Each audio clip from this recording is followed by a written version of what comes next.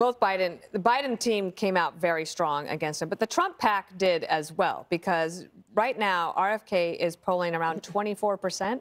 And if you look at an election that's really, really close, if someone is even going to take, 10%, it could make a big difference. And if you wonder if that's true, ask Hillary Clinton about Jill Stein in Michigan back in 2016. It makes a difference. And the Democratic National Committee, for the first time ever, has stood up an actual formal office within the DNC to just specifically go after third-party candidates. I'm Shanahan curious. I'd like to know more about her. I think it's interesting that there's somebody like her who is willing to throw herself into the ring. I don't know if she knows what's about to hit her. And, Silicon Valley is not the easiest place to be. It can be, knockdown, drag out fights out there. But the scrutiny she's about to go under is going to be intense.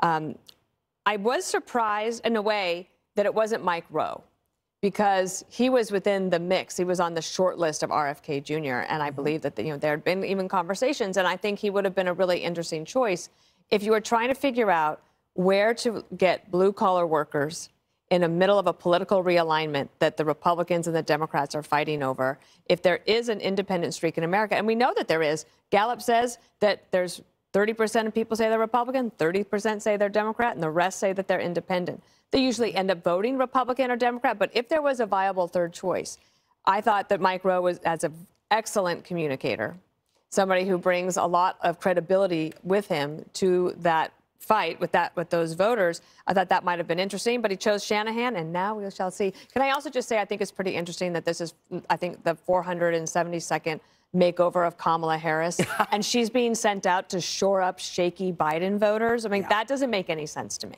Well, before we get to Kamala